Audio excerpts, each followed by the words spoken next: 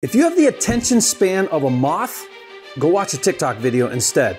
But if you're serious about getting your first wholesale deal in 30 days or less, this video is for you. I'm going to give you a comprehensive breakdown to not only the fastest way to your first wholesale deal, but how to do it for free with zero marketing budget. If you're new here, my name is Jerry Norton. With 20 years experience, I make millions of dollars a year wholesaling and flipping houses. And here on my YouTube channel, I show you how to do the same. So if you want to be a flipping genius like me and live your dream life, subscribe to my channel and watch my videos. Getting to your first deal as fast as humanly possible is a big deal for new wholesalers. Seeing success quickly motivates you to keep going and, most importantly, helps you catch the vision that wholesaling can be a 6 and even 7-figure business. And while there is more than one way to get your first wholesale deal, what I'm going to show you to do just works. And the reason why it works is because it has the least amount of steps and the least amount of moving parts. The leads are readily available and easy to find, and if you follow the steps I outline, you'll have a competitive advantage. And what's cool is you can continue doing this strategy and do multiple deals a month. Bottom line, if you follow the strategies I'm going to outline right now, I believe you can get your first deal in 30 days or less. Okay, are you ready? Let's get started. First and foremost, for now, I want you to only target on-market properties. On-market means that the property is listed for sale with a real estate agent. For now, I want you to hyper-focus and only go after listed properties for sale. Now, I've been wholesaling on-market and teaching how to do so for 20 years. No one has more experience, no one is better at it, and no one knows how to teach it as good as me. And once you learn how, on-market wholesaling is one of the most effective methods to get good wholesale deals. And yes, it's true that there's some challenges with on-market. On-market properties are competitive because they're public on Zillow, Redfin, and Realtor.com. So more people know about them. And in some cases, you're competing with homeowners. Another challenge is agents require an earnest money deposit with an accepted offer. Earnest money is a good faith deposit held in escrow by the title company and gets reimbursed to you at closing when you wholesale, but it can be as little as $500 and as high as 10% of the offer price. Another challenge is agents typically require proof of funds in the amount of your offer price. These are challenges that don't typically exist with non-listed off-market properties, but once you learn how to overcome these obstacles, which I'll show you how, on-market is a goldmine for wholesale deals. But here's what's also true about on-market properties. Many distressed, motivated sellers list their properties for sale on market with an agent, and there are always more and new leads that come available every single day. What's also true is these properties can be acquired at wholesale prices. And what's also true is you don't have to spend a dime in marketing to find these deals. And what's also true is you, the buyer, don't pay a dime in commissions. The seller pays the commissions. And what's also true is agents can be a source of continual, ongoing leads. Now, I've done hundreds of on-market properties and dozens of repeat deals with the same agents who continually feed me deals. With my students and partners, we do millions of dollars a year in on-market deals. Bottom line is this: learn the agent game and you will never go hungry again. The first step to get your first wholesale deal is to create property searches in your target market where you're looking for deals so that you can start finding distressed properties for sale. Once you have searches set up, you'll get instant notification when properties come available for sale. These are properties that you're going to go after. I recently did a video where I show my top 4 favorite free tools to set up these automated searches. On that video, I show step-by-step tutorials on how to use each free tool and how to set up the searches. I'm going to put a link to that video in the description box below for you. Once you have your searches set up, you'll start getting notifications for distressed properties for sale. And that takes us to step 2, which is to analyze each property you find to determine your wholesale offer price. Now, you can't get a deal unless you make an offer, and you can't make an offer if you don't know the right price to offer. In other words, you have to be able to quickly determine what price you need to offer so you can wholesale it for a profit. That means you need to understand cash buyers and what they are willing to pay for properties so that you can bring them good deals that they'll want to buy. Now, the thing is, in wholesale real estate, it's not one size fits all. Not all cash buyers are the same. What they are willing to pay depends on their buy criteria and their intended use of the property. For example, a buy and hold investor who's going to keep the property to rent for cash flow will typically pay more than a flipper who is going to spend a lot more on renovations. The point is, the better you understand your different exit strategy options, the better you'll be at analyzing deals to determine the best offer price for each deal that you look at. I recently did a video that breaks down in detail the different exit strategy formulas and how to calculate the offer price on each deal you look at. I'll put the link to that video in the description below for you. But the process has to be fast. If you overanalyze, it will take too long, you'll miss out on deals, and you won't get your first deal very fast. Analyzing deals is a skill you have to become proficient at. Once you've determined your ideal wholesale buy price, it's time for step 3, which is to actually make an offer. Now, this is extremely important.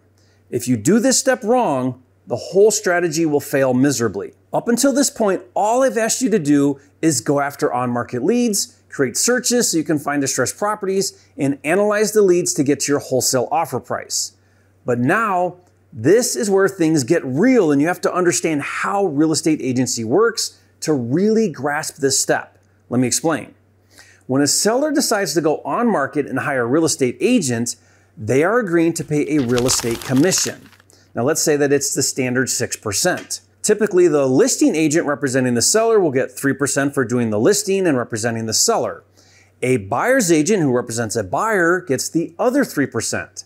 So the listing agent gets 3% for representing the seller, and the buyer's agent gets 3% for representing the buyer, for a total of 6%.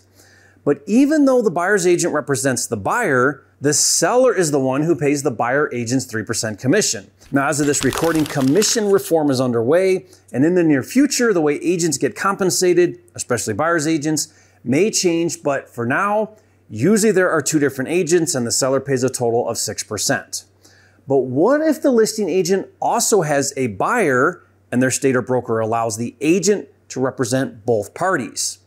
Then that agent would get 6%, 3% for the listing side and 3% for the buyer side. And as far as total commissions paid, there is no difference to the seller. Why? Because the seller is paying the 6% regardless of how the commissions are split. When the same agent represents the seller and the buyer, this is technically called dual agency. To avoid a conflict of interest, some brokers decide not to let their agents participate in dual agency, and in some states, it's illegal. I think currently, as of this recording, there are like 8 states that do not allow dual agency. However, there are several workaround strategies. Most of these states do allow what's called designated agency. This is where there are 2 agents in the same brokerage where one represents the seller and the other represents the buyer. Or an agent could become what's called a transactional broker, where they don't represent either party in the transaction. You'll see why this is significant in a minute, so keep watching. Now that you understand agency, where permissible at the time of making the offer, you are going to strategically create a dual agency situation. 20 years ago when I started doing this technique, I coined it the double dip technique and still use it today. Here's how it works. Rather than working with a buyer's agent with each lead you find, instead go directly to the listing agent representing the seller. Sometimes it's not very easy to find the listing agent. The fastest way is to look up the address on propwire.com. It tells you right there who the listing agent is with their contact info. If you've never heard of PropWire, it's the nation's largest database of distressed seller leads, including on-market properties, and it's absolutely free to search and download as many leads as you want. To check it out, just go to joinpropwire.com. Once you have the listing agent's number, call the agent and tell him or her that you are an investor and you want to make an offer on their listing and that you are unrepresented, meaning you're not working with a buyer's agent.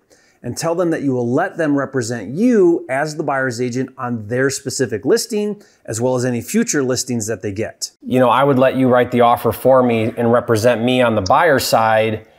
That way you're getting both sides of the commission. Are you able to do that? Love to work with you on anything else that comes your way. If you get something else like this and you want to have me take a look at it before you even go on market. And to really help you get comfortable with this conversation and even know how to overcome any objections when using the double dip technique, I created word-for-word scripts. To download those for free, just go to agentofferscripts.com. And this still works in non-dual agency states like Florida and Texas. The agent may choose to do designated agency or become a transactional broker. Just offer the double dip and let the agent work it out on their end. The point is you are creating a competitive advantage by working directly with the listing agent. By using this technique, listing agents will be motivated to work with you, and they will tell you about other listings they have, and they will call you about their deals in the future. Let me illustrate an example of the power of the double dip technique with a recent deal. This is an on-market property we just wholesaled for $22,000 in High Point, North Carolina. We had a pre-existing relationship with the agent. That agent called us with this deal. We let the agent double dip, so they were super motivated to bring us the deal. Okay, step 4 is to make a lot of offers regardless of asking price. I have a rule I live by with on-market. Never discriminate offers based on asking price. Always make the offer no matter how outlandish it may seem. There are 2 reasons why you should always make the offer. Reason number 1, you never know when a seller will take your low offer.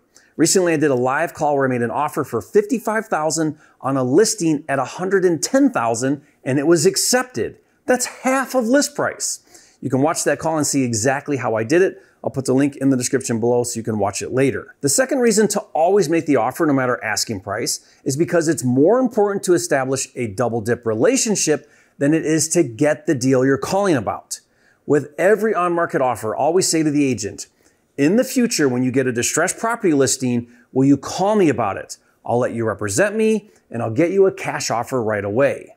Recently, one of my new acquisitions managers called and made a ridiculously low offer on a property, which was immediately rejected. But then after establishing the double dip relationship while talking on the phone, he asked the agent if he had any other distressed properties that we could take a look at and make offers on. And the agent gave him 5 other properties to look at, and 2 of them weren't even listed yet. Never forget, it's not about the property, it's always about the relationship, because those agents will bring you repeat deals for years to come. Now, if you really want to get your first deal fast, like in the next 30 days, here's what you need to do.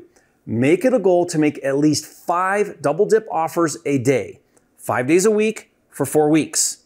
That will be 100 offers. If you're willing to make 100 offers, my promise to you is you will get a deal. Let me share with you 7 really valuable tips to get your first on-market deal in the next 30 days. Tip number 1, use my agent offer sheet, which covers everything you need to make sure the agent includes in your offer. Remember, the agent is going to write the offer using their state-approved contract, but you need to make sure they include everything you need to be able to wholesale that contract. And I did a video where I break down 10 critical things to make sure are included in your offer, including a 10-day inspection contingency, so you have time to verify and validate that you have a good deal. Make sure you watch that video, link in the description. Tip number 2 will help you navigate earnest money and proof of funds, which are going to be required. In most markets, plan on $500 to $1,000 to put down as earnest money. If you don't have that to float until closing, put in your offer that the earnest money is due after your 10-day inspection, and then get your cash buyer to put down the required earnest money for you.